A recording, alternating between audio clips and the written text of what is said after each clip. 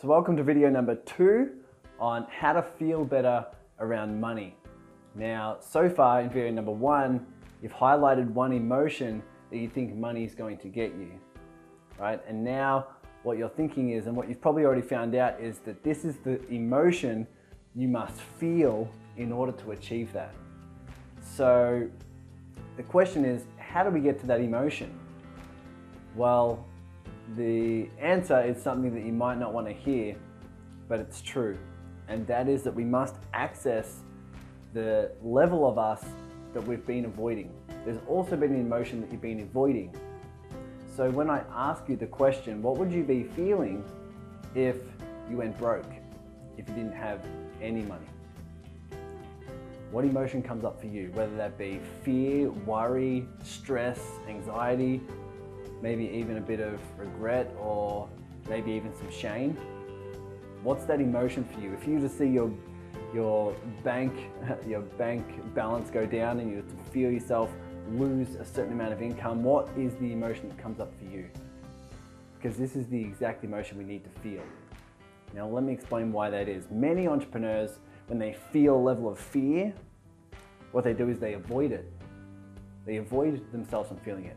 They distract themselves, or they may even react to it. Or most often they resist it. They make it wrong. They make something about it feel like it shouldn't be there. What I want to offer you is the opportunity to actually feel it. Now, why is this important? We need to trace all the way back to our childhood where these patterns are formed around money. Because when we're a child, you think of yourself as a 5-year-old.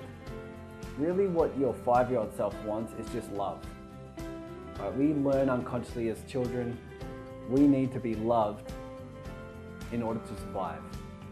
So we develop patterns of who we need to be or not be in order to be what we determine as enough and worthy of that love that means our very survival. If you have a hang up around money, my bet is somewhere in your childhood you learned, consciously or unconsciously, that your level of success, that your level of income is related to your self-worth, is related to you feeling good enough so that you're worthy of that love that matters most to you. So why is feeling this very important?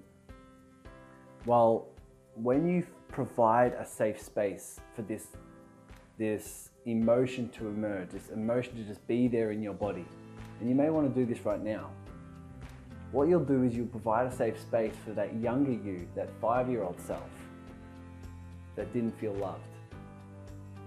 So you may want to take a deep breath right now and just, instead of avoiding, instead of resisting, instead of reacting to that uncomfortable emotion that would come if you were to feel broke or if you were to lose a certain amount of income, if you were to just breathe and just welcome that emotion. Understand that the emotion isn't bad, the emotion isn't something you can't handle, but just welcome it in, right? And feel it throughout your body and be very present with your body. And take some deep breaths and just realize what is happening internally, right? Where do you feel it? Is it in your throat, your head, your chest, your stomach, your legs? Is it all over?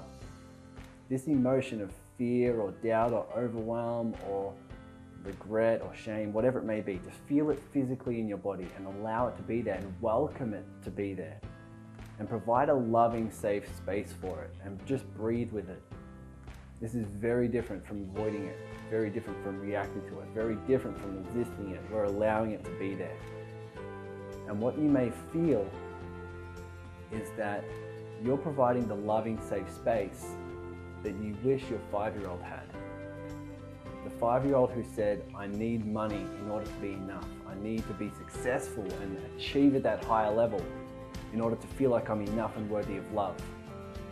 What you're doing when you welcome that uncomfortable emotion in, you actually feel it. What you do is you provide that safe space that your 5-year-old wish they had. That unconditional love. You can finally give that unconditional love to yourself. And what will happen when you breathe with it, when you allow it, when you welcome it, you may even start to feel it diminish. And this is powerful work, powerful work. You may even want to pause the video and just take time to do this. 3 to 5 minutes, just breathing with it and feeling it.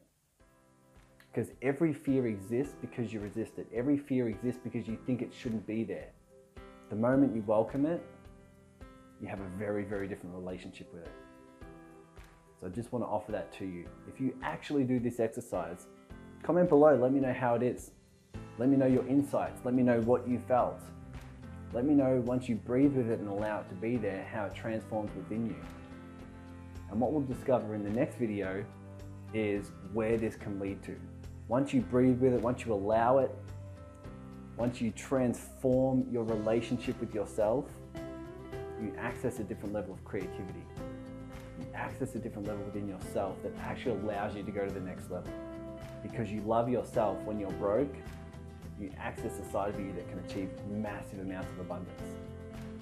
So comment below, let me know how you go. I'll see you on the next video.